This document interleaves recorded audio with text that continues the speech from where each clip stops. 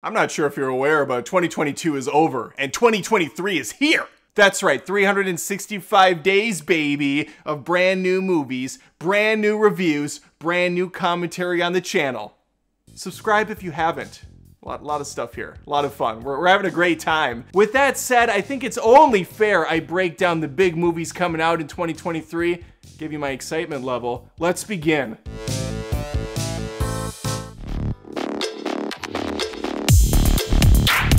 January is notorious for being a dumping ground for horrible films. No one told that to Megan. This movie is on the brink, on the precipice of coming out. By the time my video hits YouTube, this thing's probably a day or two from release. And I will be as well. That sounded sexual, and it probably shouldn't, considering the context of this film revolves around a girl's doll that comes to life and starts killing people. Sound familiar? Yeah, it's familiar. That's Chucky. This is female Chucky. She dances, she twirls, she plays dolls, and she'll kill your ass if you get in her friend's way. I'm excited for Megan. It looks to be a dark comedy. The PG-13 kinda scares me, but I think they'll be able to get away with a lot here. Looking forward to seeing this in just a few days and giving you a review. Knock knock. Who's there? M. Night. M. Night who? M. Night Shyamalama Ding Dong, dumbass! Open the door! Because there's a knock at the cabin, which releases in February. This could go either way. It's an M. Night vehicle. It does have Dave Bautista in it, which also about a 50-50, whether it's going to be good or not. Listen, I like M. Night Shyamalan movies. They can be awful, torturous experiences, but you know they're going to be different. You know they're going to be unique. You know they're going to have wooden characters and bizarre dialogue and a trademark M. Night Shyamalan twist. And I'm all for it. Coming out in February is Ant-Man and the Wasp: Quantumania. I have almost no excitement for this movie. The first trailer released, I thought it looked kind of like ass. It reminded me of Thor 4, Love and Thunder, which is not a good thing. The first Ant-Man movie, fine, fun, solid. The second one, that's how I feel. That's how I feel every time I hear Ant-Man and the Wasp. Okay. Fine, we'll watch it. At the best, I see it very mid. At the worst, well, we know where the bottom is, Thor, Love and Thunder. We'll see you there. Yeah, no excitement for this. It's kind of amazing where we're at now in 2023. If you would have told me just a couple years earlier, a couple years Richard prior, that the most uninteresting movie on the February lineup is an MCU flick, I would have said no, that's nonsense. The MCU's killing it. Well, now they're killing themselves. Because we have Cocaine Bear, a movie directed by Elizabeth Banks, whose last movies, plural, were pretty big flops, pretty huge flops. I think the last one was that Charlie's Angels reboot that no one saw except for me for some reason. She's taken it up about 55 notches here. As a bear takes cocaine and is now slaughtering a town full of people, I'm fully invested in this. One of the actors is some dude from TikTok, I think, and he's hilarious. So yeah, I'm good. I'm good with Cocaine Bear. Can't wait to watch it. Michael B. Jordan's back as the champ himself, Adonis Creed in, you guessed it, Rocky 5. I mean, Creed 3. I'm not even joking, the trailer they released gave me very heavy Rocky 5 vibes. He has an old friend who's come out of prison, they're gonna rekindle their friendship, he's training him, but then he's gonna have to fight him at the end. Tommy Gunn style. He's got a kid who's getting older, he's showing her how to box. I'm a huge Rocky fan. I'm also a big fan of Creed 1. Creed 2 was a disappointment, but still pretty decent. It is weird that I watch a Creed 3 trailer and I'm not on the couch shadow boxing myself, getting jacked up, getting pumped, taking a hit of cocaine myself and slaughtering the neighbors. That was maybe too much. That was too far. But still, why was I not excited? This trailer did nothing for me. The music wasn't hitting hard like it should be. Oh, you know what? It might be that Rocky's not even in it. What happened? I'm so sick of the drama with Rocky, how Stallone doesn't own the character, the studio kept pushing him out of things, and it seems like it's all over for him. They'll probably have him killed off unceremoniously off camera. Adonis will probably go pay him a visit at the cemetery, where his grave plot is right next to Apollo Creed's, and I will be sick to my stomach if that's how it goes down. Not really, that's too much again, but yeah, I'm not feeling this. I hope I'm wrong, I really do. Also in March is Scream 6, starring Jenna Ortega, that girl from the Stupid Wednesday dance that everyone does on TikTok and on YouTube Shorts and just fucking kill me. Yeah, Scream 5 was good. It was fine. Kind of a, the soft reboot angle. I don't think our main girl is in this one. Neve Campbell, I think she's out. She tried to get more money, and the studio's like, nah, we don't need you. So I don't know if is Cox in this? Is Courtney Cox back? I'm looking for the Cox to show up, but I'll be surprised. They might just be going for the younger kids now, and yeah, we'll see. The first trailer has this whole subway theme, like he's taking the subway and killing people at all the stops or something. I have like tepid expectations for this. I'm not like a massive Scream fan. I enjoy most of the movies, and I kind of walk away not thinking about them ever again. Another tentative March release is 65, which is a shorthand for 65 million years in the past. Adam Driver's character is sent Samurai Jack style to Earth, back to the past, where dinosaurs ruled the world. Prehistoria, mass hysteria, T-Rex, Raptor, Driver. It's gonna be wild. I'm kind of optimistic on this. The effects looked pretty shoddy. They look pretty sketchy. But I've been saying for decades, why does Jurassic Park have a monopoly on dinosaurs? Get some more dinosaur stuff out there! And it looks like my yells have finally been answered. Thanks, Adam Driver. Also releasing March 17th, Shazam! Fury of the Gods, which is Shazam 2. It was supposed to have a Black Adam cameo, but The Rock said no. And so do I. No Rock, no ticket sale. I'm joking, I don't care. Black Adam was garbage. The first Shazam was decent. It was pretty good. Little long. Little kind of paint by numbers, but it was a fun time for the whole family. So yeah, Shazam, Fury of the Gods, I'll go. The next week, we are still in March, folks. The man, the myth, the legend, Jon Wick. He's back, baby. And he's angrier than ever. That dog's still dead, you sons of bitches. So everyone has to die as well. Jon Wick's gonna be doing stuff with the high table again. He's probably gonna be traversing jungles and swamps and deserts. Like, who knows where this is going? The whole thing has gone so off the rails, so Looney Tunes, and I'm still there for the ride. I thought Jon Wick 2 was pretty damn weak. 3 brought it back, but again, way too long for these movies. Make them like an hour and a half, an hour 45. Let's move this shit along. I don't need these like 2.5 hour epic sagas of Jon Wick. I mean, it's kind of silly. And this, I believe, is a 2-parter. I mean, I don't know what's happening, but yeah, I'll watch him kill some dudes. Let's just make it quick. Still in March, we have Dungeons and Dragons: Honor Among Thieves. We have Chris Pine, Michelle Rodriguez, and Hugh Grant in this thing. It looks completely bonkers from the first trailer. They are taking nothing seriously. It's a very fun, very poppy, very vibrant, very colorful. Some of those words were redundant. I don't care. I'm running fast. I'm running loose. I'm running hot. This movie looks okay. It looks like it looks like a light, fluffy affair for the whole family. That's maybe not what they're going for, and this trailer is going to be completely misleading. But if they stay true to form, if they give the audiences what the trailer is explaining, then yeah, I think we should be in for an okay time. Now, if you're looking for a Dungeons and Dragons movie that's gritty, that's dark, that's serious, this looks to be none of that.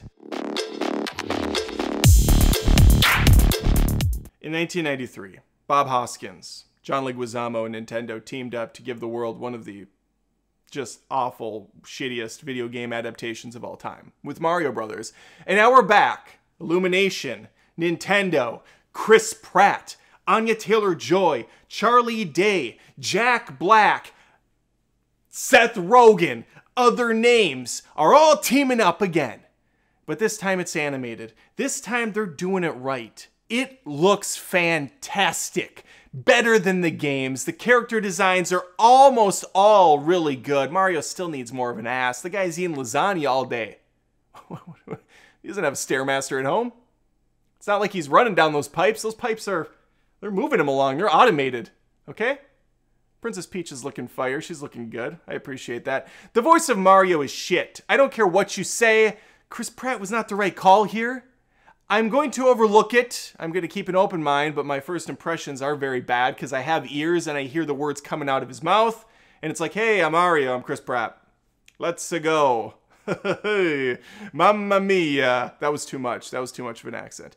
I'm really looking forward to this film. My whole family's going to be there. The first movie we see in theaters together in a long time. Avatar was 7,000 hours long. They didn't go to that one with me. So this is it. This is the movie that brings the whole gang back to the theaters. I cannot wait. 10 out of 10 excitement level. It's very high up on my list of wants. I know very little about the next movie on the list. Here in April, it's Evil Dead Rise. I know it's a remake of the horror classic by Sam Raimi, and that's about as far as I go. I haven't even watched a trailer. There's certain films that I know I'm gonna see, but I wanna go in blind, and horror movies are right up there for me. I don't like knowing a single thing about them going in. I want to be blown away. I want to be scared, damn it. That's the reason I go. That Sam Raimi version is freaking great though, and I'm actually gonna be reviewing it as a Patreon request in a couple weeks. So again, please subscribe if you haven't. There's fun stuff coming up. Mark May 5th as the only date where I'm excited for a Marvel movie coming out. That's Guardians of the Galaxy Volume 3. James Gunn's back with the crew. Chris Pratt, Zoe Saldana. I know I said her name like that. Zoe Saldana. Dave Bautista. Another Dave Bautista vehicle right here. We got Bradley Cooper as Rocket Raccoon. Whole team. And it sounds like Adam's really getting his chance to shine. We had Black Adam in 2022. We have Adam Warlock in 2023. We have Adam Olinger on YouTube. Let's get all the Adams represented, okay? We need it. We need the representation. Share this with your mom. Share this with your dad. Share this with your shitty brother or sister. Share this with your friends. Post it. Tweet it. Love it. Accept it. Guardians of the Galaxy Volume 1 and 2 are both favorites of mine when it comes to the MCU. I know some people didn't like Volume 2. I'm not one of them. I even like that Christmas special they threw out. James Gunn gets me with his movies. I like all of his stuff. So yeah, very excited for Volume 3. I know it's going to make me weep because damn it, I love these characters. Speaking of well-written, Fast and the Furious 10, May 19th. Kill me! The last Fast and the Furious movie was complete and utter shit. I wanted all of them to die before it was over, but I know they're not going to because they're cartoon characters now. Strapping cars to rockets and flying off into space. Hook-shotting around mountains. Catching people falling 6 stories up instead of letting them fall into the soft dirt. Because apparently, the hard metal of a car is softer than the dirt. There's just no logic in any of this. Vin Diesel had a brother out of nowhere. A movie about family introduces a secret brother 9 movies in. He's gonna have a sister in this one as a villain? Maybe a grandpa who's like 110 years old? Who knows? Who the hell knows? I'll probably see it still and review it because I hate myself, damn it. Let's keep going. On May 26th, the world changes as we know it when a black Little Mermaid hits the big screen. How progressive. I hate the Disney live-action remakes. They're almost all either awful or passable. None of them surpass the animated classic, except for maybe Jungle Book, but that one's nothing like the animated one, so they're really different films altogether. But these shot-for-shot rehashes are empty. They're dead inside, just like me. So when that Little Mermaid teaser hits, and I see, again, really muted colors, an ugly palette, and no, it's not because she's under the ocean. People were saying that. Adam, it's because she's underwater that everything's dark looking. Oh, okay. I guess tell that to the animated Little Mermaid, you stupid idiot, because that's colorful as hell. Because it's animated. They just don't do it right with these CG films because they try to make them hyper-realistic. So the dolphins and the whales and the fish, they're not popping with color because they're like real, but not. Halle Bailey plays Ariel. Who cares? She's probably a great actress, probably has a wonderful voice. I just don't want to see this movie because it's another crappy live-action remake. Whether she's white, black, redhead, it doesn't matter at all, in the slightest to me. Make good movies and I'll see them and be excited about them. That's it. That's the game. Now we're getting somewhere. June 2nd has Spider-Man Across the Spider-Verse. I believe this is a part 1 of a 2-part sequel to the original Spider-Man movie. I mean, kind of confusing with the naming, but listen, Miles Morales was great the first time around. I loved all the characters. Looks like they're all coming back with like 100 more Spider characters. The trailer was awesome. The animation is so lively, so wonderful to look at. Why is Disney not doing this stuff? Can we get more great 2D animated classics or this hybrid 2D, 3D, whatever they're doing? It's working for me. I'm very excited for this. Another one the whole family will definitely run out and see. Come on, June, get here. June is going to be a banger. Not only do we have Spider-Man, we got a new Transformers hitting June 9th with Transformers Rise of the Beasts. There's something else rising down in my pants area because I'm excited for this one. And we all know if you use Rise in the title, it's a surefire hit. Dark Knight Rises. Terminator 3, Rise of the Machines. Maybe not a great example there. Rise of the Planet of the Apes. Now we're back on track again. Mercury Rising. Kind of an obscure Bruce Willis film, but I'll allow it. Deep Rising. An even more obscure movie, but pretty cool. It's kind of like a B-list underwater survival story with this cool killer creature. I'm off base. Let's talk about this. I think Transformers Rise of the Beast is the right call. Get us down to basics again. Maybe don't have like 15 plots going on. Keep it simple would be nice. I don't believe Michael Bay is directing, which also helps. He's done enough with that franchise. Let's get more of the Bumblebee quality. Maybe with a little bit more action. Let's keep that runtime down a little bit, please. We don't need a 3-hour film for Hasbro toys fighting each other. We have Optimus Primal in here, so I'm already 100% invested. We have more old school looking Transformer designs. The trailer's great. I'm ready to go. June 23, we have a new Pixar movie. Elemental, I don't know what it's about. I just see the logo and it reminds me of Inside Out and Soul. So it's probably another one in that style where it's playing off emotions. Maybe it's set in that same universe. Okay, been there, done that is kind of my first impression. But also Pixar has enough goodwill. I believe in them still, even though if they have faltered, that I'll definitely go watch it.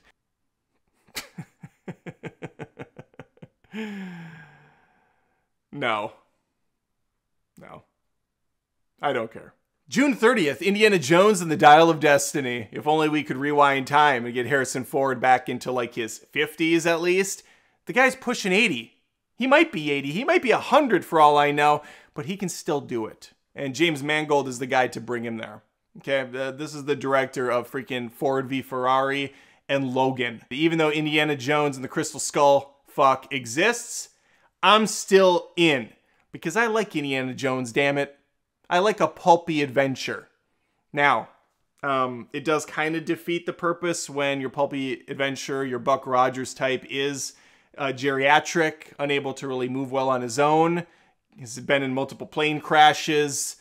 But yeah, we'll see. We'll see what they do. Seriously though, I am kind of excited for this movie.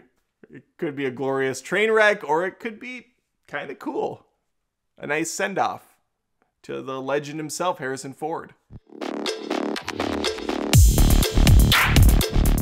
Mission Impossible Dead Reckoning Part 1. That's right, we have 2 movies coming out this year that are 2-parters. And both of them are freaking worth it, I think. Because Tom Cruise has not missed with these Mission Impossible movies. Sure, 2. Sure, I'll give... Yeah, 2's not good. But, yet it still kind of is at the same time. It's so stupid, it's good. I'm really excited for this. We got some cool movies coming out this year. Yeah, most of them are dumb big blockbuster sequels. There's been like 15 Mission Impossible movies. But Cruise keeps upping the ante. He keeps doing crazier and crazier stuff. He's holding his breath underwater for like 8 minutes. He's jumping off of cliffs on motorcycles. He's hanging on the sides of planes. What's he gonna do this time? Tune into Dead Reckoning to find out. I will. I'm gonna be there day fun. I have my popcorn, I have my soda. Let's get some shit done. Greta Gerwig, director of Lady Bird and Little Women, is back for Barbie. The teaser trailer hit and I have to say I'm kind of digging it. And no, it's not because I get to spend a couple hours watching Margot Robbie play dress up, although that is definitely a selling point. And no, it's not because Baby Goose also gets to play a role here. He's a good looking guy, what can I say? It's also because Greta Gerwig has proven she can do some tongue-in-cheek humor really well. She's got a little bit of a dark side to her when it comes to the comedy, and I think Barbie's gonna be right up her alley. Comedies are a dying breed in theaters, so if this is how we kind of start to bring them back through other pop culture references and icons, so be it. Bring on Barbie. I'm there. One word, 4 syllables. Oppenheimer. A Christopher Nolan vehicle. I don't need to say anything else. I'm there, full stop, moving on. July 28th not only marks the day the Marvels come out, but it's also a very special day for another reason. It's when all the collective idiots on YouTube can join forces, band together, and make 500 more thumbnails of Brie Larson looking like a dumbass and saying silly things in interviews and yelling at woke culture some more. I can't wait for the Marvels. It's gonna be a great time online. The movie itself I don't care about. We'll see how the trailer looks. The first Captain Marvel movie was not good. It wasn't bad either. It was just kind of lame. Kind of bad. It wasn't good. I'll say that. It wasn't good. Brie Larson, she's fine. I don't care. I have like nothing against her. I have nothing for her. She looks hot. That's about it.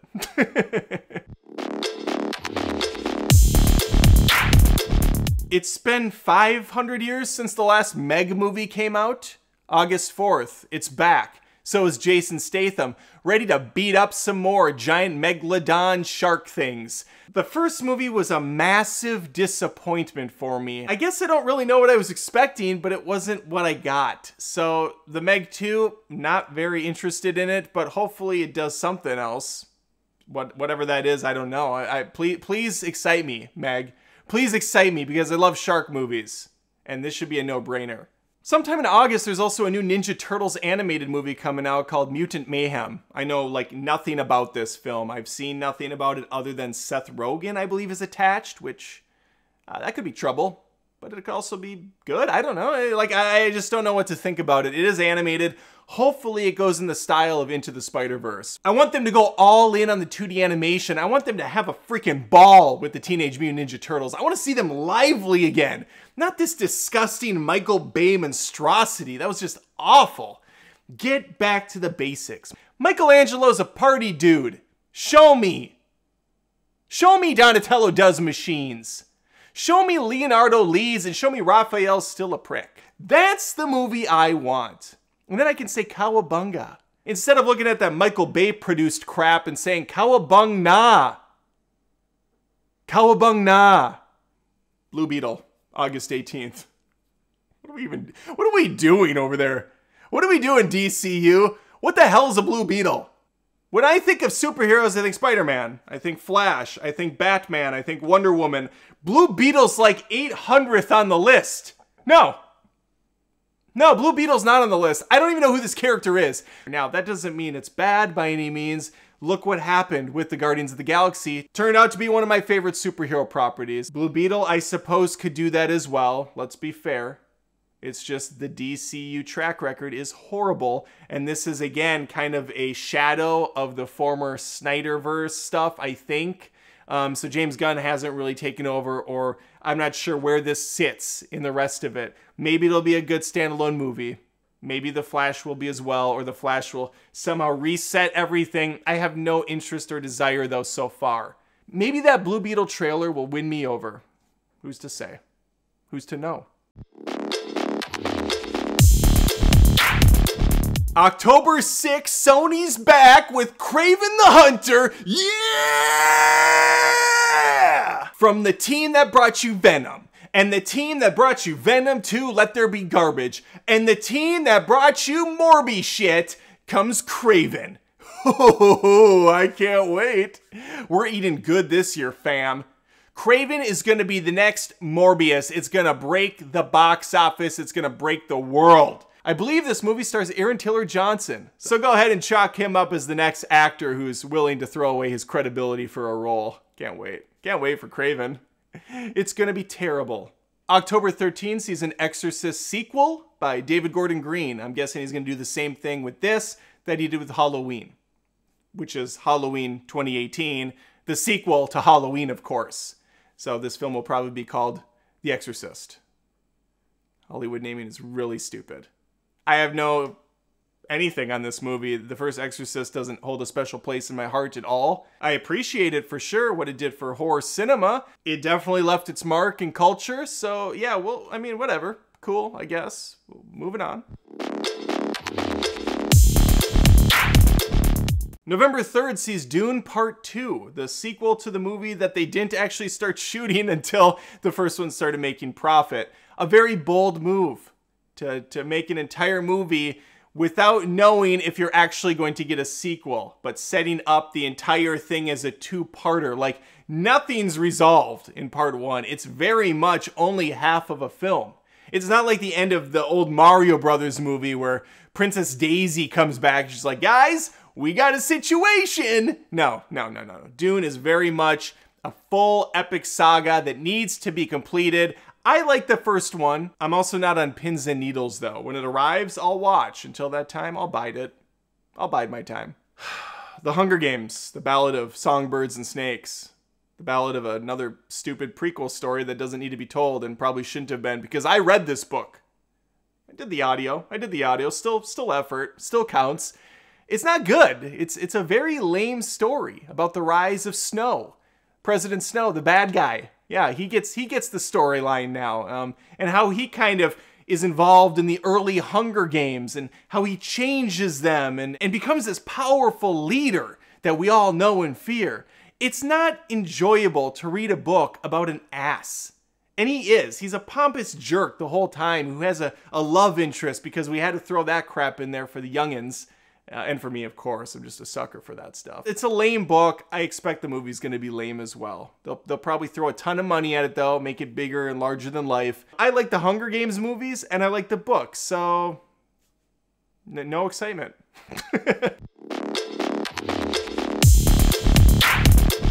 Timothée Chalamet. He's so hot right now. Timothée Chalamet. And he's also Willy Wonka in the movie Wonka.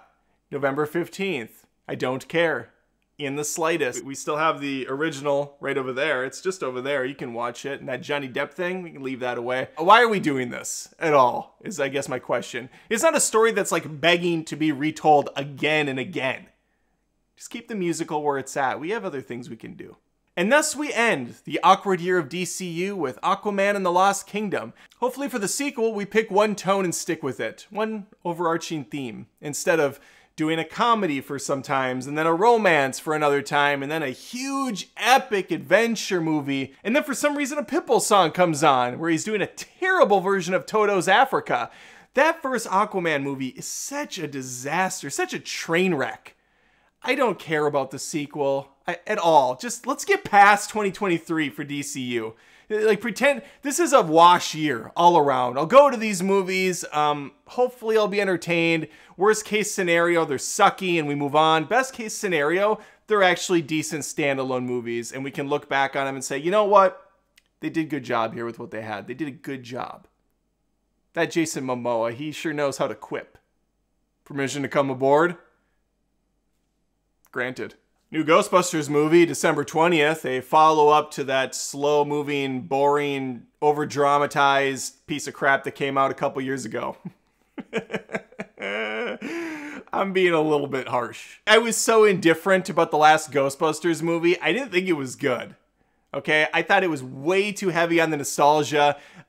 It forgot that it was a comedy. All of it was so pandering and just kind of lame. And I don't ever want to watch it again. Hopefully the sequel brings back the fun, the quippy banter, the jokes. Honestly, it's not going to. Because Ghostbusters 1, specifically, 2, I still enjoy. I think it's good, but lightning in a bottle. And that reason is entirely because of the chemistry these four guys had in the original. And the creativity they worked with in the 80s. It's just a perfect comedy through and through. I don't care about the new Ghostbusters at all, which is really sad to say, but also kind of good to say that because we don't need to make everything a franchise, and it's clear not everything should be. So that's most of 2023 from the big guys. I'm sure I missed one or two. I apologize, you know, I'm a one-man operation over here running fast, running loose, just trying to get you the info as I see it. I think it's a solid year. We have a solid lineup of sequels and remakes and mostly just sequels. It's like sequel central. I know there's going to be a ton of stuff from A24 coming out, Screen Gems and other smaller studios that, well, I mean, A24 is getting pretty damn big lately. They're acquiring a lot of films. It's going to be a good year. I think it's going to be better than 2022, which did end up having a surprising amount of solid flicks. So yeah, every year we get some stuff. Let me know your thoughts in the comments below. You liking what you're seeing here? Are you sick of all of this and you just want to get some smaller stuff? It'll be there too, I assure you. Comment, like the video if you had a good time. Please just freaking beat on that subscription button until it works. I need you to stay here. I post tons of movie content each and every week. The more the merrier. A big episode, an important episode. I'll talk to you soon. Take care.